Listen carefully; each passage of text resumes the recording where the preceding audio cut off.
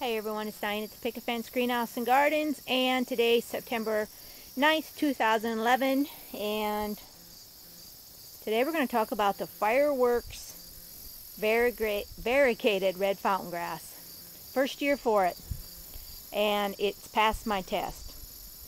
I am loving the show it is putting on in this pot right here.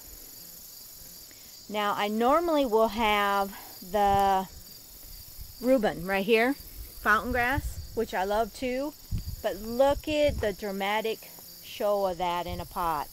The red coloring, beautiful. This is a full sun grass, gets 24 to 30 inches tall, and the plumes, look at the plumes too. They're even a little bit different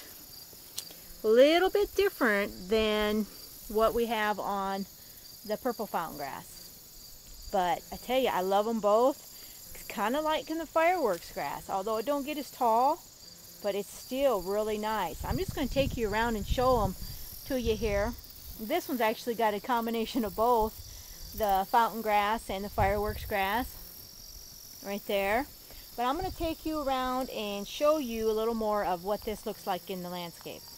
Alright, here's another one in a pot. These were plants I had left over, and this is what got put in a pot. I hate throwing things out. I really do. But look at that. This is grown for its foliage, and I can see why. These are an annual except in zones 9 to 11. Hardy to 25 degrees. But let's look a little closer on the blades. What do you think of those? Aren't them beautiful? I love grasses, any kind of ornamental grasses. And you know, it's not a perennial in our area, but hey, it's given me enough satisfaction, and I'm happy with it. Here's one I planted in the ground right here. And it's done pretty well. But I got these in late, so I'm wondering if it would have been a little bigger if I would have got them in sooner. I think so. I really do.